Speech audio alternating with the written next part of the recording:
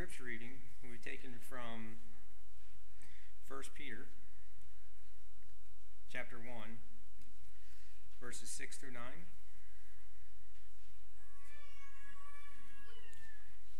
First Peter 1, verses 6 through 9. In this you greatly rejoice, even though now for a little while, if necessary, you have been distressed by various trials, so that the proof of your faith, being more precious than gold, which is perishable, even though tested by fire, may be found to result in praise and glory and honor at the revelation of Jesus Christ. And though you have not seen him, you love him. And though you do not see him now, but believe in him, you greatly rejoice with joy inexpressible and full of glory, obtaining as the outcome of your faith and salvation of your souls.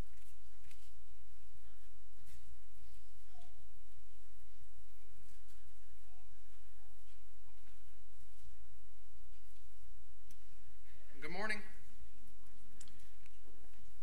We have a number that are visiting with us. We are very thankful that you are here. It's good to be back. Antoine Holloway said hello to those that said hello to him. It is always wonderful, though, to come back home, worship with the brethren here at West Mason. And so if you are visiting with us, again, you're an honored guest. If you have any questions, please feel free to ask them. Our goal is to get to heaven, and certainly would appreciate your help with that, and we would love the opportunity to help you.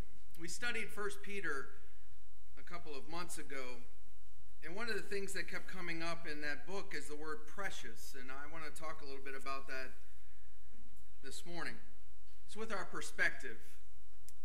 Now, if you're a Lord of the Rings fan, anything precious, it's a little different perspective than what you have. Except, what was precious to him is what's precious to a lot of people.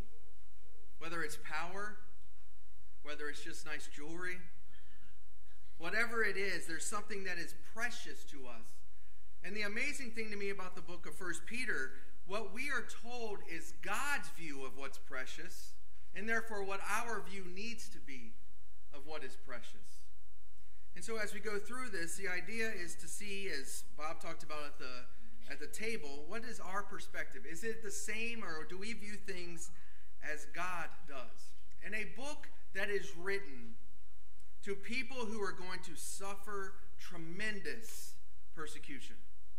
Tremendous persecution. Beyond anything that I can comprehend when you read about some of the stories about people in the first century and the persecution they went through. Just the apostles and some of the things that they go through. Horrible persecution. Being thrown in as gladiators, as an example. Not volunteering. And understanding the horrible things that they would have gone through. That's when this is written.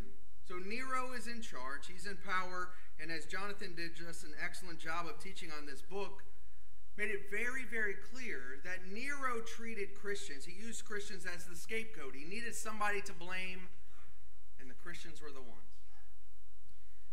And so you have this book that is written, and it talks about truly what is precious. Beginning in verse 3, it says, "Blessed be the God and Father of our Lord Jesus Christ, who according to his great mercy has caused us to be born again to a living hope through the resurrection of Jesus Christ from the dead, to obtain an inheritance which is imperishable and undefiled and will not fade away, reserved in heaven for you, who are protected by the power of God through faith for a salvation ready to be revealed in the last time. In this you greatly rejoice, even though now for a little while, if necessary, you have been distressed by various trials, so that the proof of your faith, being more precious than gold, which is perishable, even though tested by fire, may be found to result in praise and glory and honor at the revelation of Jesus Christ. And though you have not seen him, you love him. And though you do not see him now, but believe in him, you greatly rejoice with a joy inexpressible and full of glory, obtaining as the outcome of your faith the salvation of your souls." Is your faith precious to you? Why is faith precious to you? Or is it? It is to God. In verse 7, one of the most fascinating things to me is the word precious being used to describe faith, and then it uses gold to make the point. You see, gold to a lot of people is precious. But perhaps maybe to you, we can understand in situations where we realize how precious time is, or how precious memories are. We can realize certain situations and we understand truly what is precious. These brothers and sisters in Christ in the first century understood how precious faith was at this point. They were going to be persecuted. There were things that were taken away from them, and they had a choice to make. Am I going to continue to live in a relationship with God, or am I going to turn? And what does it say? Even though you don't see him, you believe in him, you love him, and you have a joy that's inexpressible, full of glory. You understand the big picture of things. And so when you think about these verses in 1 Peter, the first chapter, 3 through 9, it's the idea that we are so blessed by God, even in the midst of horrific persecution or difficult circumstances that we may find ourselves in. But faith, I'm not sure a lot of people view faith to be precious. You know, it's interesting to me in a couple of different verses that I'll put up there. In Matthew, the 5th chapter, verse 11 through 12, is this idea about blessed are those who are persecuted. Blessed are those who go through all these difficulties. Why? Because you have the kingdom of heaven. It's worth it. It's worth going through those things. Or you think about Romans, the 5th chapter, verse 1 through 5, and the idea that is given there that faith that you have and the persecutions and difficulties that you go through is going to lead to something. It's understanding the purpose as to why we go through those things leads to peace as we have in God, but it also, as we go forward, at least in knowing the tribulation brings about perseverance, and perseverance proving character, and proving character hope, and hope does not disappoint. Our faith should be one of the most precious things that we have. We obviously understand the other things that we've talked about, but it's faith that's going to determine where we spend eternity based on the other things we're going to talk about.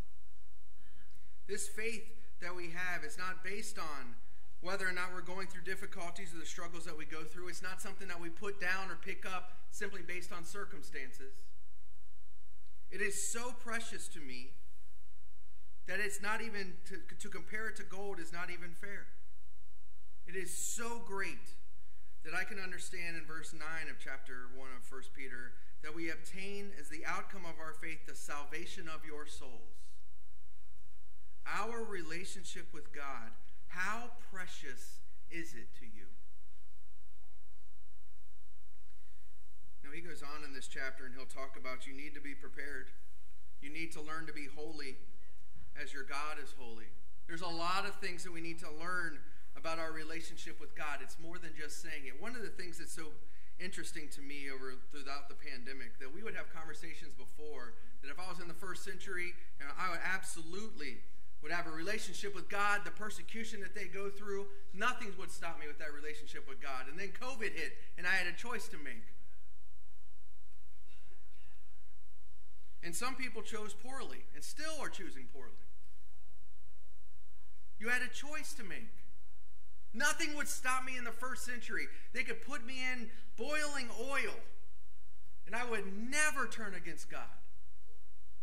They would take my card away that allows me to get food if I was not willing to deny God, as they did in the first century. And I would stand for truth.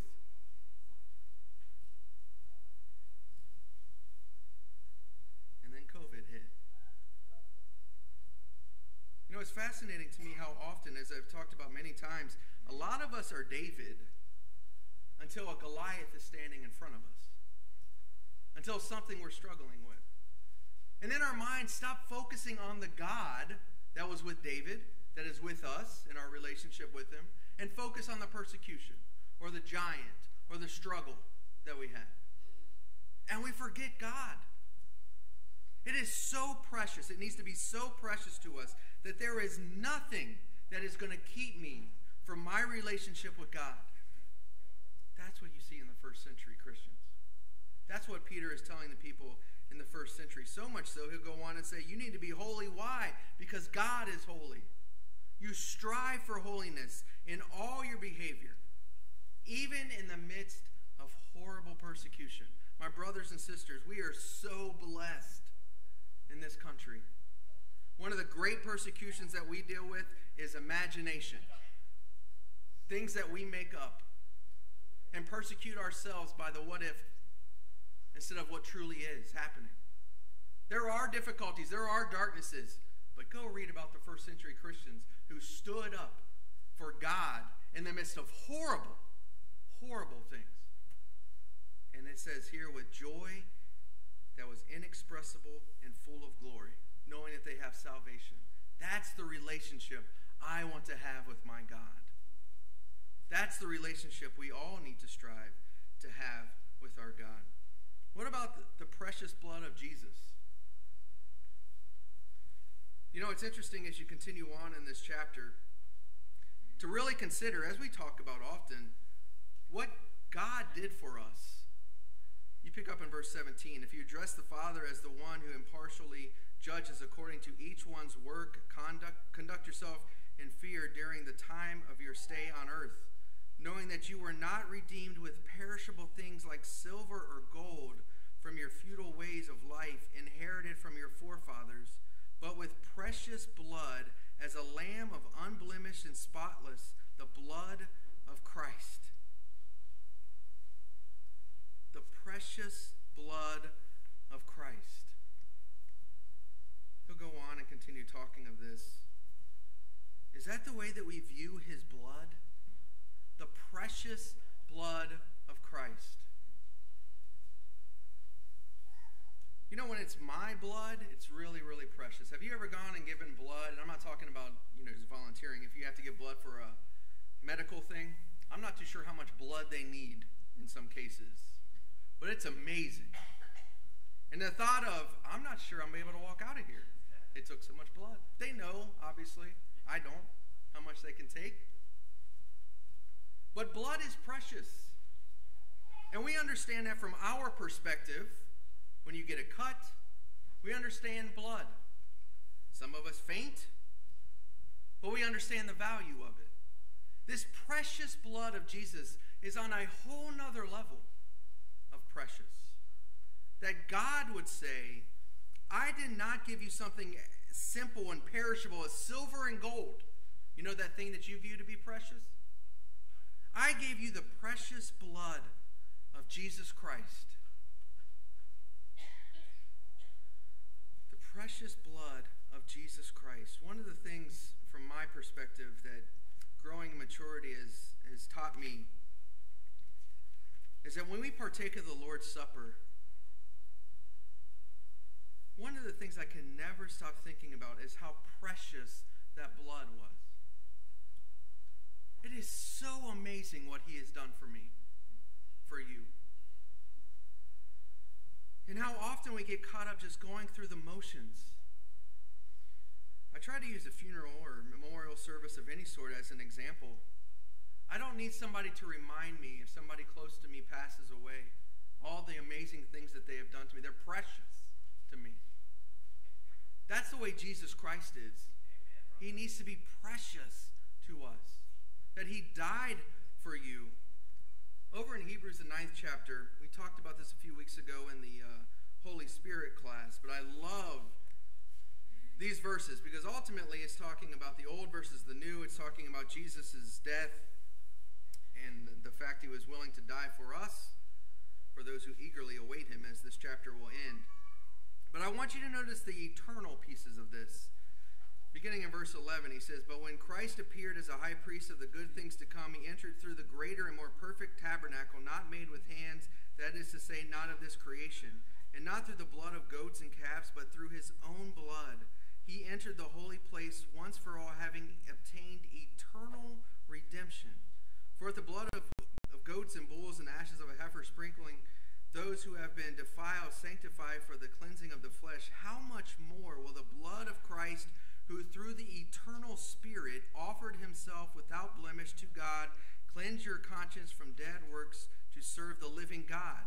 For this reason, he is the mediator of the new covenant, so that since a death has taken place for the redemption of the transgressions that were committed under the first covenant, those who have been called may receive the promise of the eternal inheritance. Did you catch the eternals? The eternal redemption that is offered in verse 12. The eternal Spirit, that means the Holy Spirit. This is God's plan of what was going to happen. They were united in this plan, and to give us an eternal inheritance. An eternal inheritance that is found in Jesus Christ. This precious blood, that there is blood, that is no blood anywhere else that is able to do this. He is our God. It is his blood that cleanses us from all sin. How precious is that to you? Now we could sit here in church buildings and say, of course his blood is precious to me. Okay. Well, what about Monday through Saturday when we choose to sin, which is why he died in the first place? How precious is it then? The whole point of this isn't that we're going to continue to sin, as Romans will say, that grace may abound. The purpose is that we understand how precious this blood is, that he's given us this opportunity, and therefore I'm going to live for him. I'm going to be holy as he is holy. I'm going to live with a faith that is just as precious in his sight as it is in mine, for the eternal inheritance that he has been willing to give to us. You are precious in God's sight. One of the things that is so important to me, anytime I talk about this type of subjects, is for us to understand how much God loves you. How precious you are to him. We talk so often about we live in a society, we live in a culture, as humans at its core, that we're selfish and we're willing to put down other people. And we compare ourselves to other people, and quite frankly, you just come up a little short and don't realize how precious you are, how unique you are, how loved you are. In 1 Peter, Peter continues the conversation here, talking about this one, what Jesus was willing to do for us. He starts off this chapter by talking about the kindness that we have, that we grow in respect to salvation. In verse 4, he says, "In coming to him as to a living stone which has been rejected by men, but is choice and precious in the sight of God." And I want you to think about that verse. Man rejected it. God says it's precious. Our God tells us about our Savior. He's precious. He'll go on here in verse 6, talking about, as the Isaiah will mention, "Behold, I lay in Zion a choice stone, a precious cornerstone, and he who believes in him will not be disappointed. This precious value, then, is for you who believe, but for those who disbelieve, the stone which the builders rejected, this became the very cornerstone, and the stone of stumbling, a rock of defense. For they stumble because they are disobedient to the word, and to this doom they were also appointed." You have a choice of whether or not God is truly precious, whether or not he is worth being built upon. And then you come to chapter 3, verses 1 through 4. One of the things that I think is so profound in this book is what changing our perspective of how we view things that are precious. And I want you to notice, in the midst of these verses, you might be like, "Scott, I think you're reading the wrong verses." I'm not. So let's read. "In the same way, you wives, be submissive to your own husbands, so that even if any of them are disobedient to the word, they may be won without a word by the behavior of their wives, as they observe your chaste and respectful behavior. Your adornment must not be merely external, braiding the hair and wearing gold jewelry or putting on dresses, but let it be the hidden person of your heart, with the imperishable quality of the gentle and quiet spirit, which is precious in the sight of God." Which is precious in the sight of God. How we live shows whether or not we care of what God views to be precious. There will be people that would read these verses and say, well, man would never view that to be precious. Why would I ever do that? Because God says it's precious. It's precious in his sight, a gentle and quiet spirit. How we live our lives, even in the midst of persecution as they were in the first century, matters to God. I want you to notice Isaiah 43. We read verses 1 and 2 often. But if you turn with me to Isaiah 43 in verse 4.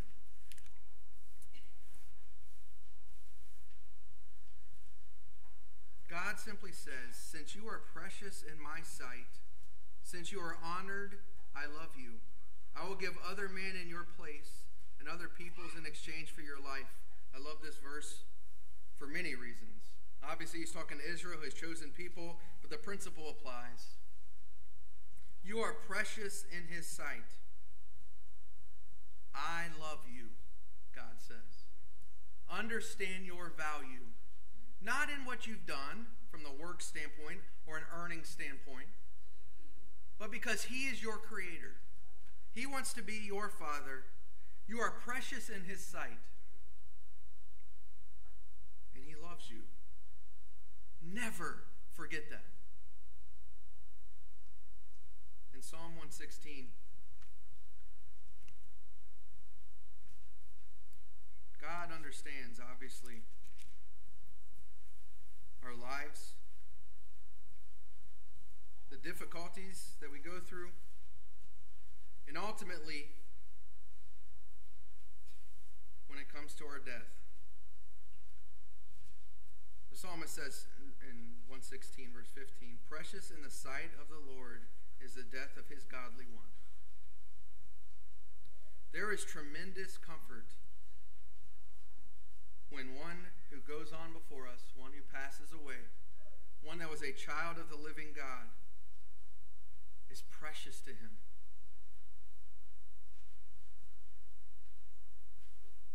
Takes them home for eternity. You are so precious to him. That's never the question. The question for all of us simply is, what is precious to you? What is precious to you? There's a lot of ways you can answer that question, for sure. A lot of good things. But the number one thing has to be our relationship with our God. The faith that we have in him, the blood that he was willing to offer for us, the value that he puts on us, and how precious it is that we can call ourselves children of God. The difficulty is God has given us free will to answer that question. And not everyone's going to answer that question the way that God would want. And it's in our actions. It's in how we live. Do we live a life that shows that he is precious to us, that it shows the joy that we have, not because of the circumstances we're in, but because of our relationship with him? A life that is striving to serve him, to please him, to be with him for eternity. That's the question. What's precious to you? If you need to obey the gospel, now's the time. There is no question that time is precious to us, for sure. And it needs to be. We need to understand how much value we need to put on our time that we've been given. But we need to understand how precious eternity is. And the decision that we make and where we're going to spend eternity. It's up to you. It's up to me. It's a choice that we all have. If you need to obey the gospel, now's the time. As always, make sure you're praying for one another, looking out for one another, encouraging one another, as we're striving to have this relationship with God and to help one another get to heaven. But if there's anything that we can do for you